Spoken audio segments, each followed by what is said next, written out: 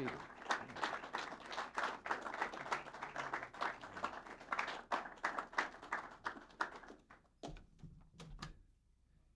Well, we've just held a very useful, and I might say brief, but also I'll add a very moving discussion with Chairman Yunis Khalis of the Islamic Union of Mujahideen of Afghanistan and other members of his distinguished delegation. I expressed our nation's continued strong support for the resistance and our satisfaction with the large step the Afghan resistance took toward unity in choosing a chairman for the first time. This new political milestone demonstrates that the people of Afghanistan speak with one voice in their opposition to the Soviet invasion and occupation of their homeland. This increasing unity has already made itself felt on the battlefield. During the past 18 months, the Mujahideen fighting inside the country have improved their weapons, tactics, and coordination. The result has been a string of serious defeats for the Soviet elite units, as well as many divisions from the Kabul army. Chairman Khalis and his delegation are visiting Washington following the November 10th UN General Assembly vote, which, with a record vote once again, called overwhelmingly for the withdrawal of all foreign troops from Afghanistan. This is the 8th time since the December 1979 invasion that the General Assembly has decisively called upon the Soviet Union to pull its forces out of Afghanistan. And let there be no mistake about it. The withdrawal of Soviet forces is the key to resolving the Afghan crisis. Our other issues that have been raised to divert attention from this fact only extend the combat and prolong the suffering of the Afghan people. General Secretary Gorbachev has publicly stated a Soviet readiness to withdraw. Both in April and September of 1987, I asked the Soviet Union to set a date this year when that withdrawal would begin.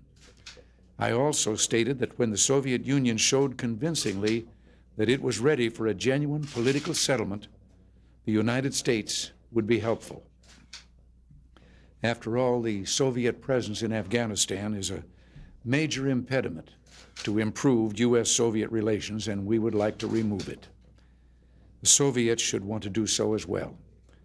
Unfortunately, the Soviet answer on a date for rapid withdrawal has been silence. Instead, we've seen the Kabul regime announce a phantom ceasefire and propose a transitional government, one that would leave this discredited and doomed group in control. These gambits have been rejected by the only voice that really counts, that of the Afghan people, speaking through their resistance representatives. Any proposal unacceptable to the resistance is destined to fail. And as the resistance continues the fight, we and other responsible governments will stand by it. The support that the United States has been providing the resistance will be strengthened rather than diminished so that it can continue to fight effectively for freedom. A just struggle against foreign tyranny can count upon worldwide support, both political and material. The goal of the United States remains a genuinely independent Afghanistan, free from external interference, an Afghanistan whose people choose the type of government they wish, an Afghanistan to which the 4 million refugees from Soviet aggression may return in safety and, yes, in honor. On behalf of the American people, I salute Chairman Khalis, his delegation, and the people of Afghanistan themselves. You are a nation of heroes. God bless you.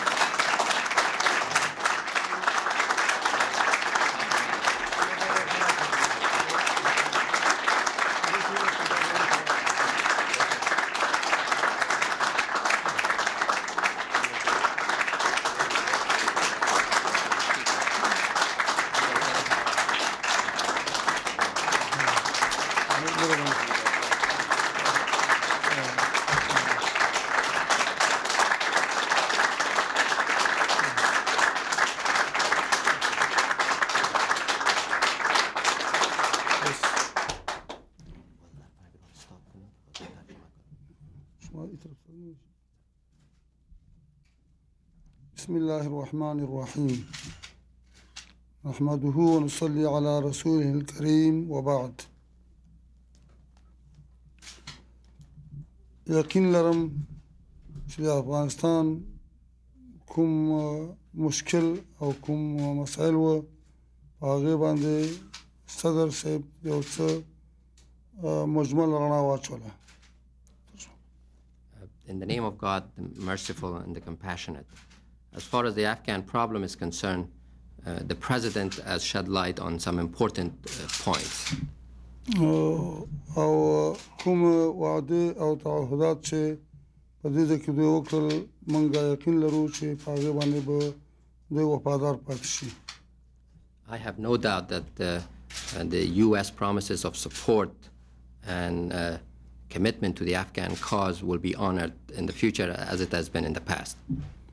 دا چې موږ ته موقع راکړل شوې ده چې موږ د خپل مملکت غږ دنیا ته ورسوو او دنیا ته خپل فریاد ور واورو دې نه ممنونیت ښکاروو.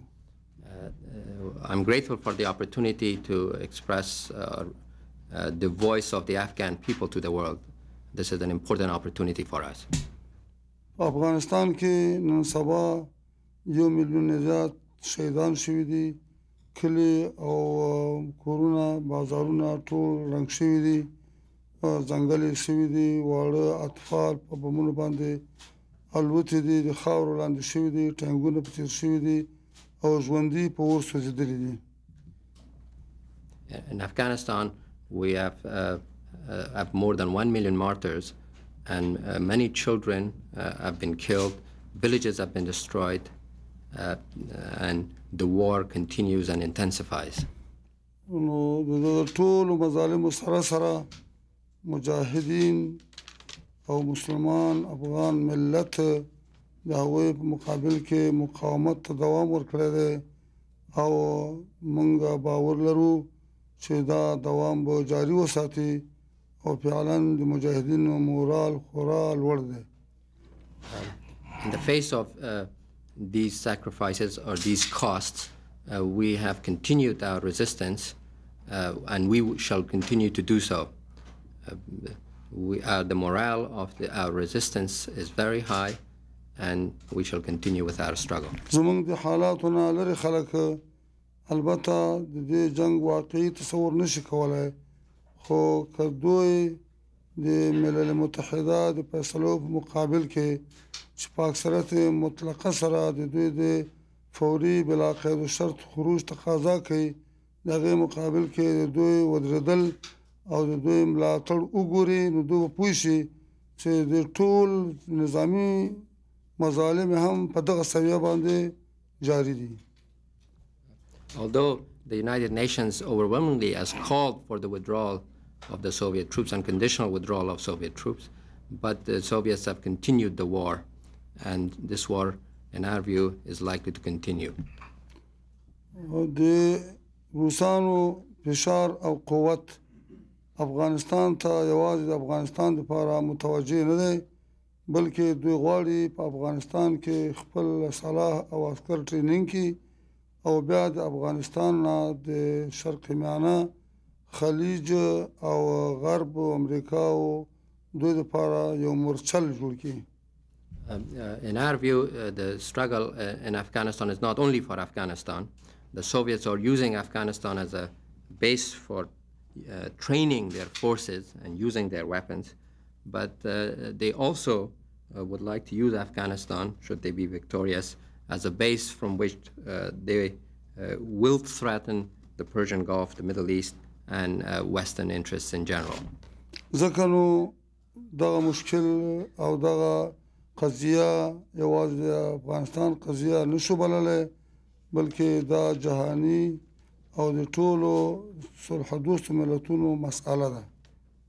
This is therefore an issue that involves not only the Afghans but the rest of the world, especially those who are seeking peace. او ټول ملتونه وظیفه لري مکلفیت لري چې د افغانستان د مهاجر مجاهد سره هم بشري کومکونه او هم نظامی کومکونه او هم سیاسي کومکونه جاری وساتي او پاره کې زیاتوالی راولي. As a result, it's important that in these countries should continue their humanitarian and other support for the Afghan resistance, and in fact should increase it. افغانستان کې مونږه د افغانستان د تبعو د افغانستان د خلکو په خوخه حکومت غواړو او مونږه دا په دې کې بل چاته مداخله جرم او د قانون خلاف کاروایی بولو. In Afghanistan, it's only the Afghan people that should determine the future government.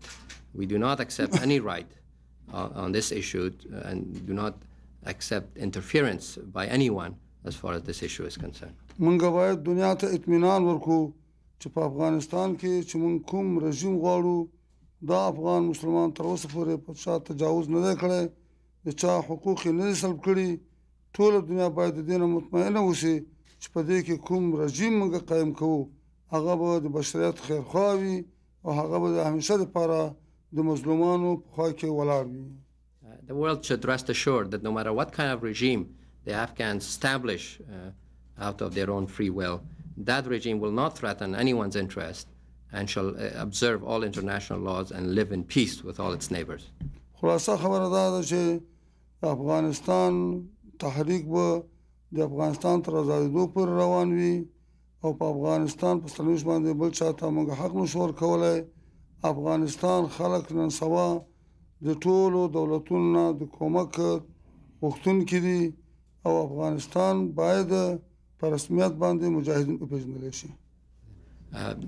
And once again, I want to reiterate that our struggle shall continue until the Soviets leave Afghanistan and until a government that the Afghans accept comes to power. We do not accept the preferences of others as far as our government is concerned. But we also would like to point out that we would like increased political support and recognition for our movement consistent with increased military achievements that we have on the battlefield. په پای کې دا خبره کوو چې لکه چې رسام د چا رسم بد او ښه لیکلی شي همدارنګې یو ثقافي او دا کوم خلک چې هغوی اخبار چلوي هغوی کولی شي چې یو موضوع صحیح تحلیل کړي او یا غلط تحلیل کړي خو غلط تحلیل کوونکی که څه هم چاته ضرر ورسوي د شخصیت هم په ځمکه غورځوي. And then I would like to call on the press to give adequate and correct information and analysis of what goes on in Afghanistan. That was the last point that the chairman wants.